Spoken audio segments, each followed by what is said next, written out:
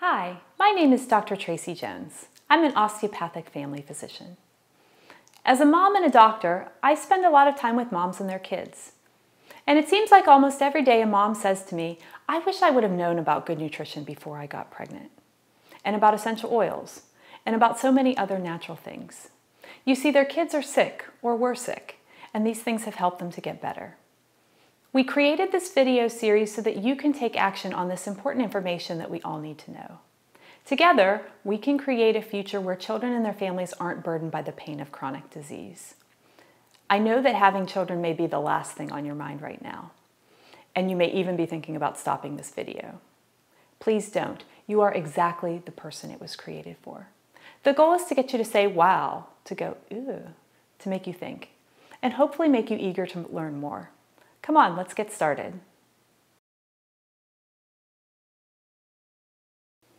Hi, I'm Dr. Traci Jones. I'm an osteopathic family physician.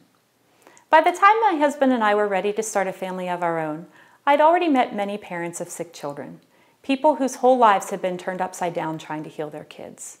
They were really suffering, and I wondered if something could be done to prevent this.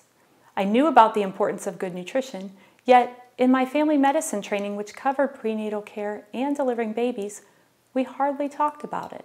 We were taught women should take a prenatal vitamin. Nothing at all for fathers.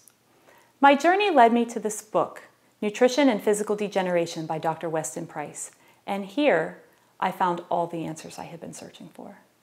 Dr. Price traveled the world in the 1930s in search of healthy people. He found that when people were eating their traditional diets, that is, the foods their ancestors had eaten for generations, food they could grow, gather, hunt, or catch, they looked like this. Notice the big, broad smiles and straight teeth? These people didn't have any cavities, and they didn't have toothbrushes either. Not only did they have healthy teeth, they had healthy bodies. They didn't suffer from infections or chronic diseases like high blood pressure, diabetes, cancer, or depression, diseases that plague so many people in our society today. These people were able to conceive, deliver, and breastfeed babies easily, and their children were healthy. In fact, their young people were fed a special diet of highly nutritious foods for 6 months before they were even married, long before they would have children of their own. Dr. Price also studied groups of people living nearby these healthy people. These people had been raised on their native foods, but now had access to processed and refined foods brought in on the trade ships. And he noticed that as soon as the people started eating these refined foods, their health began to suffer. They got cavities and developed infections like the flu and tuberculosis.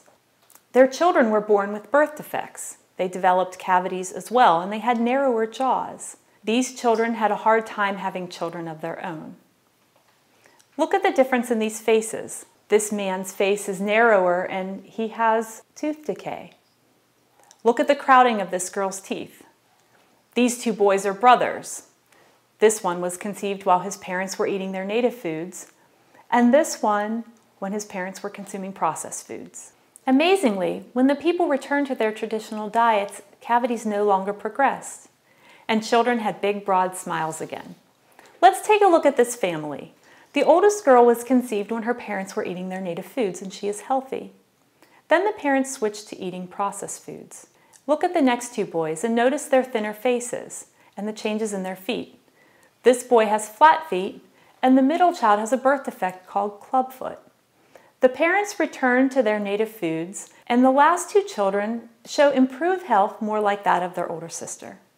So you may be asking, what can we do to apply this information to our lives today? Well, we can reduce, or better yet, completely eliminate these processed foods from our diets, especially in the 6 to 12 months before we want to have a baby. Like many of my patients, you may be wondering, what exactly are processed foods? The answer is anything containing white flour, sugar, vegetable oils, or canned goods. Or anything made from these ingredients. Anything that comes from a package and doesn't spoil for months. Pretty much what most Americans eat every day, right? The problem is that these foods aren't foods. They don't contain the vitamins and minerals needed to grow a healthy body or a healthy baby.